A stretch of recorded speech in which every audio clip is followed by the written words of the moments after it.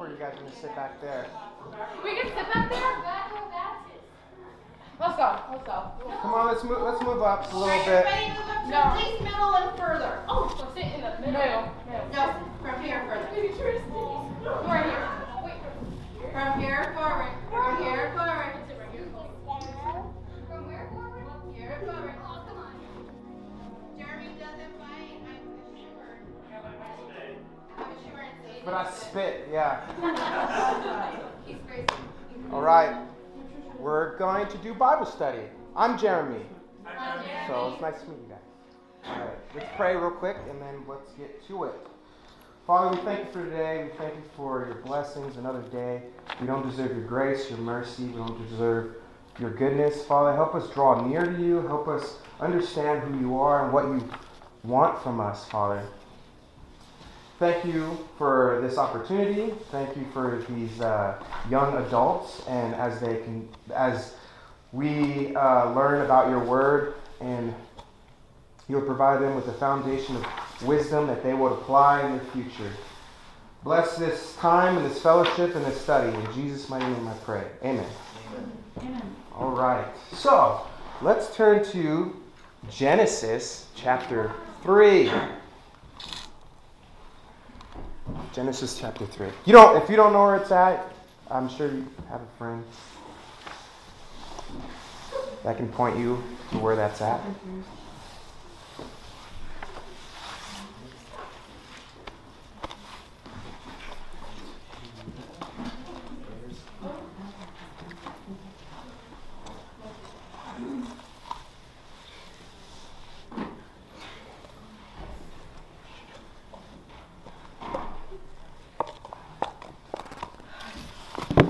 Okay, everyone there? Oh, well. Who would like to read verses 1 through 7? Sure. Go ahead. Now the serpent was the shrewdest of all the creatures the Lord God had made. Really? He asked the woman. Did God really say you must not eat any of the fruit in the garden? Of course you may eat it, the woman told him. It's only the fruit from the tree at the center of the garden that we are not allowed to eat. God says you must not eat it or even touch it, or we will die. You won't die, the serpent hissed. God knows your eyes will be open when you eat it. You become just like God, knowing everything, both good and evil. The woman was convinced. The fruit looked so fresh and delicious, and it would make her so wise. So she ate some of the fruit. She also gave some to her husband, who was with her, and he ate it too. At that moment, their eyes were open, and they suddenly felt shame at their nakedness. So they strung fig leaves together around their hips to cover themselves. It says hips in yours? Yeah. Oh, interesting. So, how many of you guys heard this story before? How many of you heard it to this extent? If it's like a little... what kind of translation is that? I believe it's a New Living. Oh. Ooh. So, I guess my first question... I'm sorry.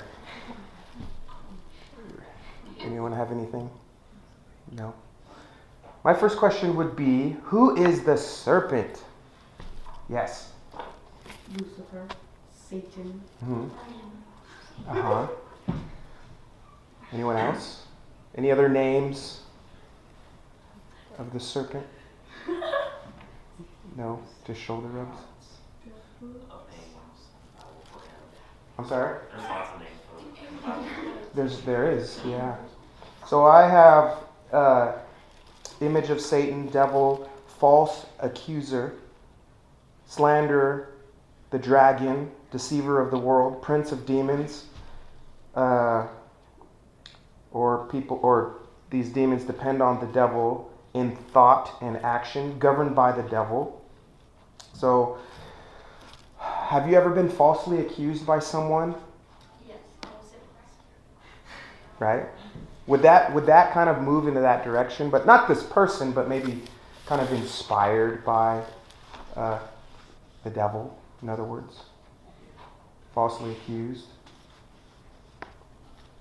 right? So how do we not allow Satan to govern our lives? We take God and we have him build a wall around us to protect us from Satan. Is it a literal wall? Well, it's a wall in your heart. The wall of the heart. Okay. In your mind. Okay. Anyone else? No? What does crafty mean? What does it mean to be a crafty person? Sly. Sly? Underhanded sometimes. Underhanded? Can you? Too clever for your own game. Or using your I've cleverness. been called all of these things, so you know. Right. Can you give me? Can you elaborate more on Like, that? crafty would be if instead of like rushing it on, you kind of like make a plan, like you're sneaky kind of. Yeah. Yeah. Sneaky. Yeah. Anyone else? No. Okay. So it could be what you guys said. It's subtle, shrewd, clever, sly, cautious, careful. So it said that the serpent was crafty. He was sly or clever. Although we may get away with it in the moment or in secret, the truth will eventually be made known. How's that make you feel, or what do you think about when you hear that? Like something that you do completely in private, whether it's with our thoughts, whether it's just in secret, no one sees. Oh, no one sees me. The Bible says all things will be brought to light.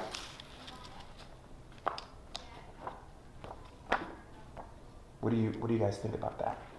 It's true. It's true? Can you give me an example or a story on why that's true? Well, from personal experience. Okay. Go on. Okay. Well, I'm taking college classes, Mm-hmm. and I told my parents I was all caught up. But in reality, I wasn't. But then my parents found out, Yeah. and it was brought into light. So you were being shrewd? You were being cautious? If it's too explicit, how did they find out? And you don't have to tell us the details. I told them. You told them? Yeah. Why did you tell them? Because my grade was horrible, and I was really far behind, and I was worried. Uh-huh. Similar story. Similar story? Are you a part of that story? I'm Or? taking college classes. Uh-huh. And I'm not doing very well in politics, as many people in this room know. Anyway. It's news to me. I did not tell. I chose to leave out. I did not tell them that I was doing good. I just changed the subject whenever they asked me if I was doing good, so that maybe I could make it up. But then I missed the third exam, and they kind of found out just a little bit. So it's fun. It's fun. Anyone else? No? All right. So, I don't know if I should. I got caught for things that I thought I could hide. I'm not going to tell you what it is, but. Now I want to know. No. No. I don't think it's appropriate. So, but I've known in my own experience that whatever I try to hide always gets revealed. Whether it's a day or a week or a few hours or minutes or 5 years from now, it eventually comes out. So. It's going to be found out no matter what. So if you guys want to tell us what you guys are talking Yeah, about. go ahead. We're not talking about anything. You're not talking about? Oh. All Why right. are we the only people on this side? Why are you the Because only we're people special. on this? Because everyone else is on this side, and you guys are Special. Because Brandon, we- stop being lonely. Because we want the ship to be teetering this way, yes. and eventually flip over. So that So everyone you on that guys side are- and we so can everyone on that side can jump first. Okay. Here we go. Why did God make the serpent knowing he was going to rebel? He is that way. Because people have Because he likes freedom. I don't know. Who likes Yes. freedom? God. Can you go in a little further on that? Nope, that's as deep as she gets. That's deep. Because, like, that's why he made us. So he made Lucifer that way. So that, because he didn't want us to, he wanted us to be able to make our own choices instead of actually, I don't know what was going on. You're on the right track. You're going there. Are you done? Yeah. You sure you don't want to continue? I only know this because my father used to teach our youth group now. Used to teach what? Our youth group. Oh, okay. Yeah. He was in the military, so that was fun. That was it really fun or? Anyway.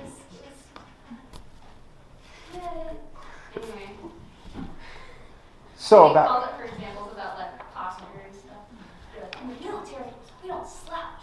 We stand up straight and we don't look at anybody in the eye. And we're like, Okay.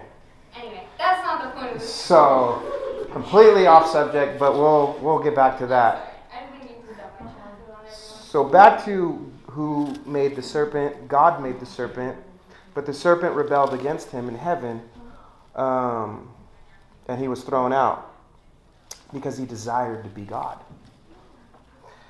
So basically, the heart of every false religion tempts people to say that they can become God.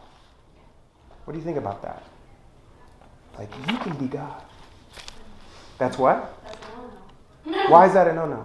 Because you can't be God. Why? It's physically You know what? impossible You know, like, to Okay. make things out of nothing. Okay. Breath. but I'm not sure that's For what humans. humans said. Anyway. And that you don't have to be in utter power over the weather and complete nature. But it seems like science is being able to do that. What would you say?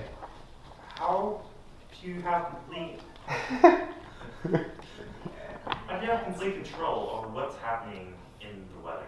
It's called a dictatorship, but okay. Maybe manipulating the weather. I don't know. Someone would justify that. By Though, blowing, so. That's not wind. Yes, That's yeah, bad. That's bad breath. Can you fly a kite? by Okay. blowing? Yes, Yes, I can. Yeah, you can get a leaf blower. It's blowing there. That's the wind.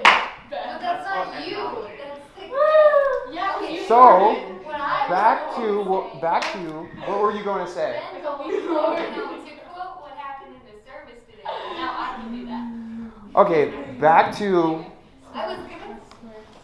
no more detours. Okay, No so blowing, no This breathing. morning we were talking about how Breath. Uh-huh. you don't have to like physically worship the devil to be, Evil.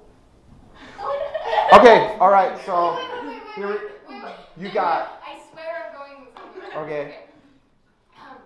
It's talking about how if you say you're your own God and you think you're your own God, then you're on the side of the devil anyway, because you're rebelling against God, and anything that's rebellious against God is on the side of the devil. So would you say not doing what God wants us to do? Like, we were created for a specific purpose, right? But we have a choice whether we want to obey that purpose or whether we want to go do our own thing. Is that kind of like I'm being my own God? Like, I hear you, but I'd rather do something else. I think along that can go along the lines of you becoming your own idol. We can idolize ourselves. I agree. Yeah. Ouch. Yeah. So,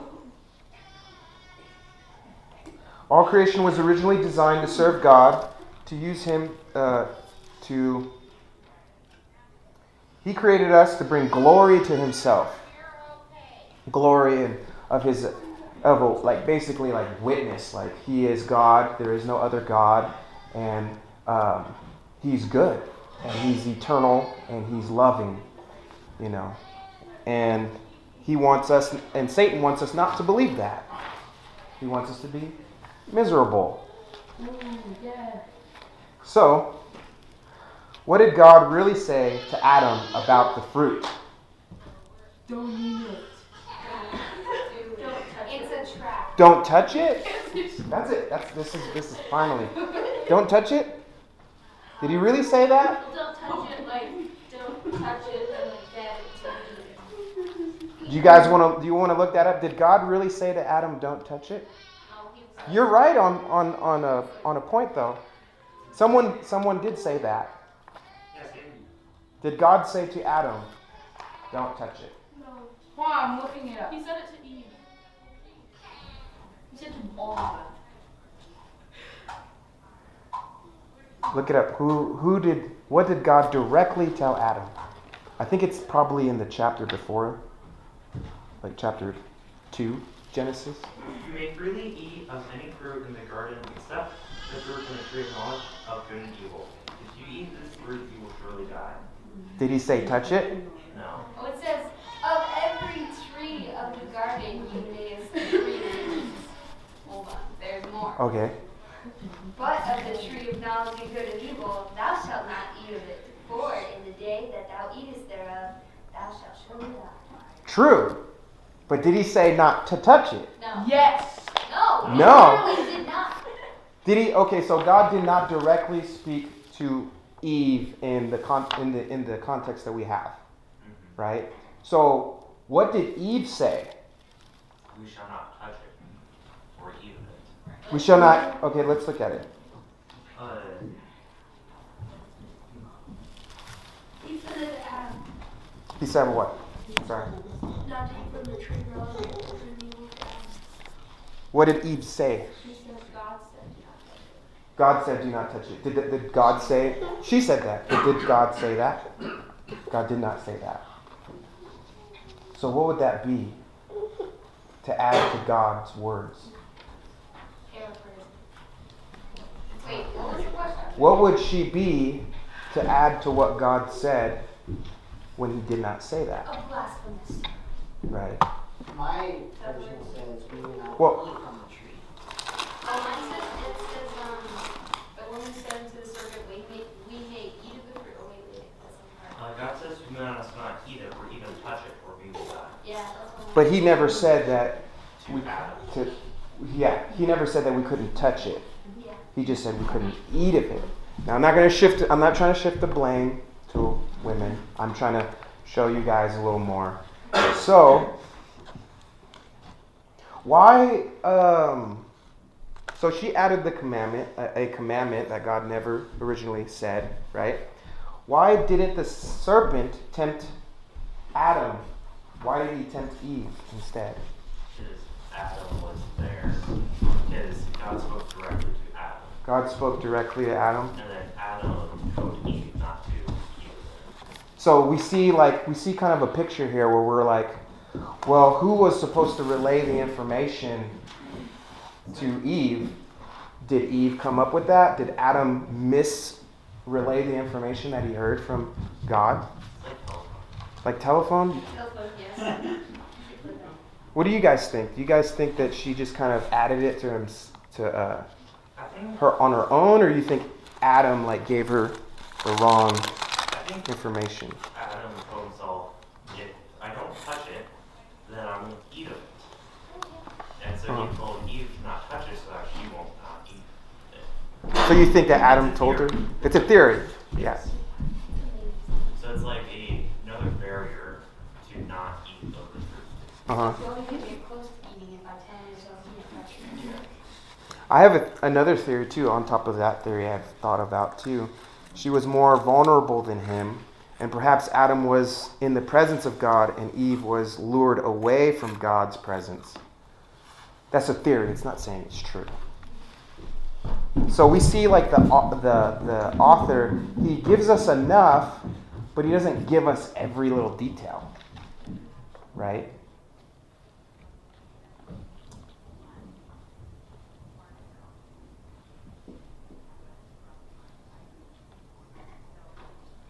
So my question to you guys next would be, how did the serpent perceive the fruit? What was the perception of the fruit to the serpent? What did the serpent think about the fruit? Like, what did he want them to think, or what did he think? What did he think Oh, okay. I feel like he thought, It would kill you. about the fruit? I feel like he didn't think that, I don't know, I could be wrong, but I feel like he knew that that was a thing that would lead them away. Uh-huh. So, like a key for them to, join him or whatever. Mm-hmm. Like, actually, the gateway to them, just being led away from Christ. Mm-hmm. Like, he knew what it was, Mm-hmm. maybe. Yeah. Maybe he saw it as, or he made it so that he saw it as a treasure that God didn't want him to have. Uh-huh. Yeah. Do we know what Satan's desire was? What was Satan's desire? What's Satan's personal desire? But, okay, you guys are all right. But what did Satan want to be? He wanted to be God, right? And so do you think that he saw that fruit as a way to do that? And that's how he was led away from God, because he saw the fruit as being, well, this is what I want, right? I want to be God, so if I take of it, maybe I might be God. What did Eve see? What did she desire? Because the Bible never said that she wanted to be God. She wanted knowledge. She wanted knowledge, or? She wanted to know what was good and bad. Like, he Uh-huh. said that if you eat of it, you'll know what God knows. She wanted to be wise. She wanted to be wise. And she also saw that the fruit was Delicious. good, It was pretty. right? So Satan over here, his perspective of the fruit was he wants to be God, right? And then Eve's perspective is she wanted wisdom, right? Now, what do you think Adam, it doesn't talk about it, but what do you think Adam's desire was about the fruit?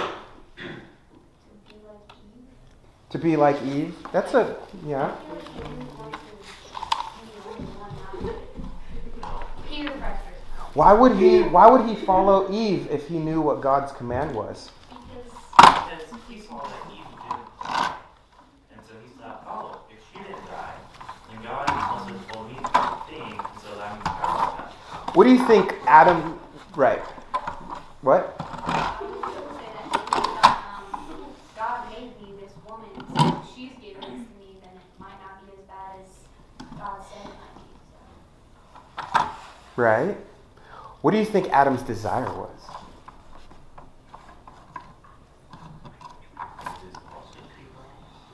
Huh? Maybe. I personally think his desire, because if we look at the punishment of Adam, I think and the punishment was, well, Eve's punishment, right? Eve's desire may be the desire to rule over her husband.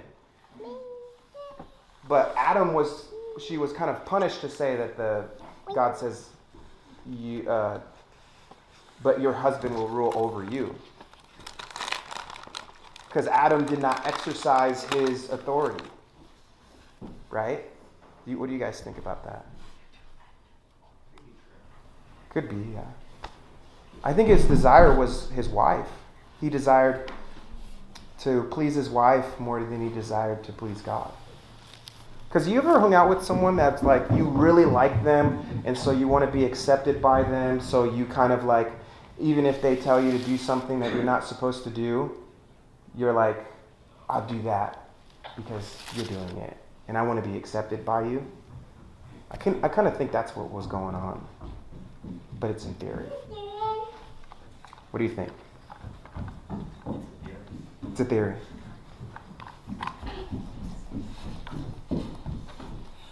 So my question would be, what did the fruit actually do?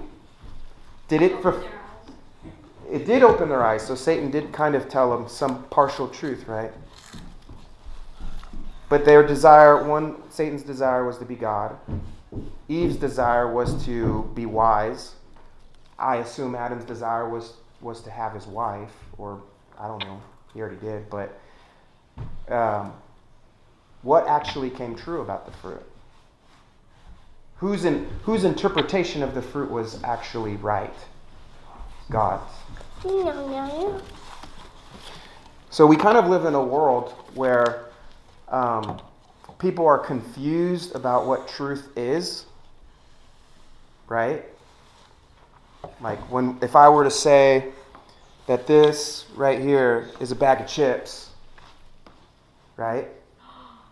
In the world, we live in a it's like universalism or relativism, where basically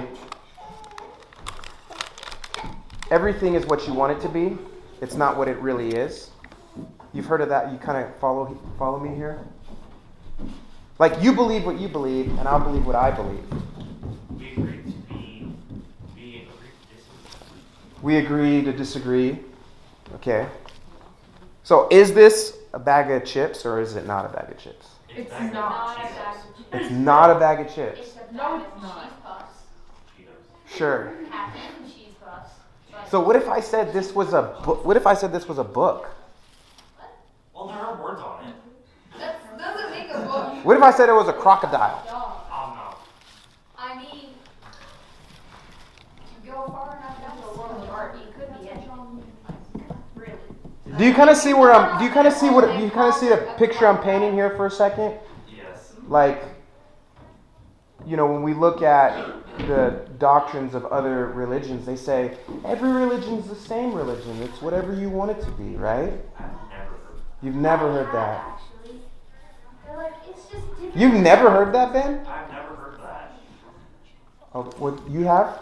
A lot of people that believe that it's just different things happening at the same time. Like, some people believe that Jesus was just a prophet and he wasn't like the son of God or anything.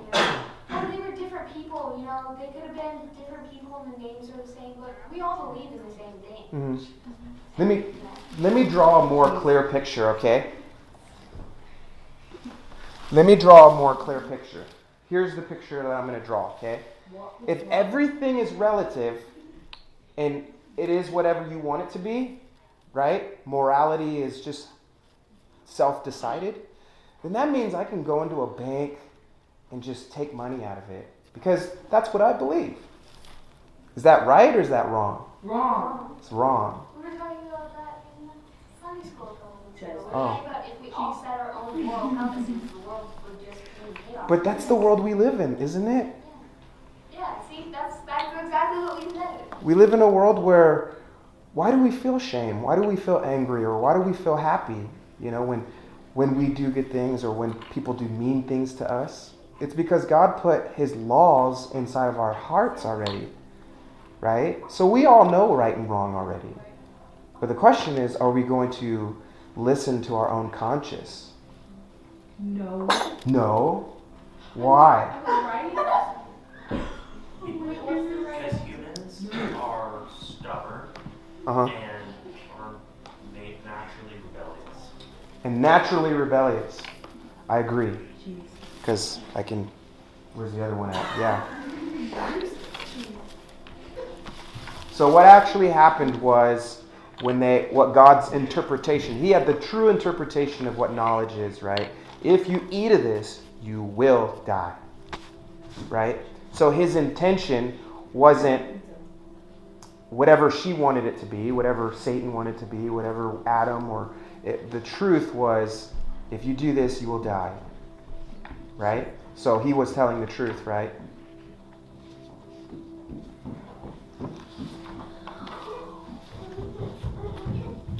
What did Adam and Eve feel after eating the fruit?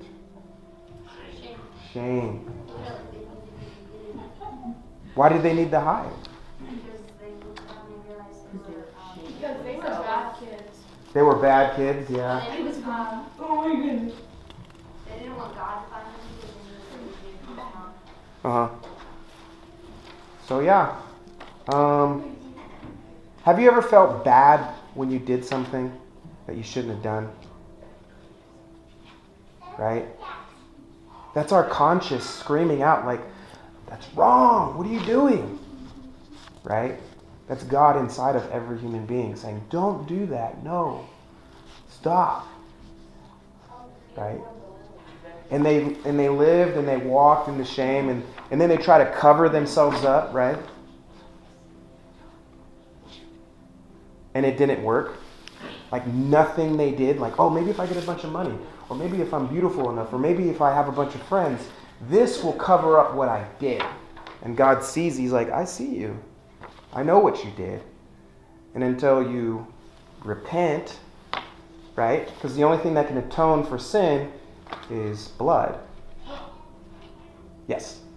So, say, so one time I did something wrong, and I repented, but after that, I still had bad conscience. Personally, when that happens to me, it's because God, the healing doesn't come right away because he really wants me to understand what I did and how that happened and how I could avoid that next time. Does that make sense? So we're already forgiven, but he's like, I'm going to allow you to stay there so you can really think about what you did or what you said and how you could change that next time that happens. And so God loved us so much, he sent his only son. Otherwise, we'd be continuing to sacrifice animals, innocent animals. And so Jesus, being the innocent Lamb of God, offered himself. And so now we can be restored to God. We don't have to experience shame or guilt because of what Jesus did. So that basically concludes what we have here. So nothing we can do on our own can cover up what we did. Only the blood of Jesus. Not fame. People try to cover up their shame. Like, if I become famous, if I become this, if I do this, then I will be, my sins will be forgiven. If I do enough good deeds, and God's like, nope. Until you repent of your sin and put your trust in Jesus, I from heaven will not cleanse you. So on the outside, people look like they have everything together, but in the inside, God sees all the sins from the moment we were born, even to the day we die. And he doesn't want us to carry that burden, and he doesn't want us to live in shame or guilt. So he died on a cross for us. God himself made himself into a man, lived a perfect life, died on a cross for us, and he says, believe in me and repent. And our sins are forgiven, and you get that healing, and you get that freedom, and you can be what God designed you to be. What do you guys think? Yes. Okay.